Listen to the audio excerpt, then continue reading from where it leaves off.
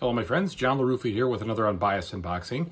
And in this episode, we're going to take a look at the expansion for Endless Winter, cave paintings. Let's go ahead and see what we get inside this one. And as usual, folks, please like and subscribe to my YouTube channel if you haven't done so already. If you have, I really do appreciate it. Thank you so much. So looking at the back of the box, they show you exactly what you get, which you can't really ask for more than that. With an expansion, they don't really have the ability to kind of set it up and show it with the rest of the game. I get that. So I'm fine with seeing all the components on the back. That way there is no ambiguity of what the content is. All right.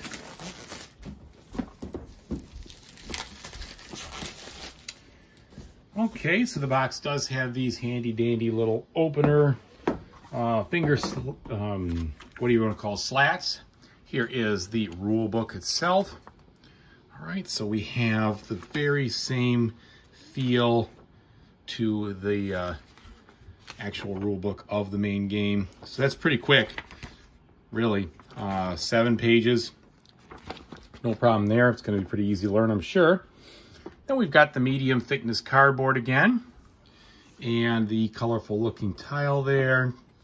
Looks like a new land type, definitely one of these new glyph boards, whatever they're called, monolith boards. And then these are dry erase, so they should erase well, but they look really sharp. I like the icons, it just looks fun. They are double-sided here, so you have different things here. These are, I think they're identical as I look at it, and then these are different because that's a bear and this is like looks like a wolf. And then here we have, yeah, so you could play on the same side, I think, of everything, or you could have asymmetric sides. So that's cool. All right, then looking at the rest of what we've got 4 dry erase markers, a couple of bags, a couple of new cards here for the hunting. And I'm going to assume they're the same kind of quality, etc., because all this stuff was produced roughly at the same time, and it definitely feels like the original or the base game here. So we have 5 Hagerman horse cards. And then what do we have in this pack?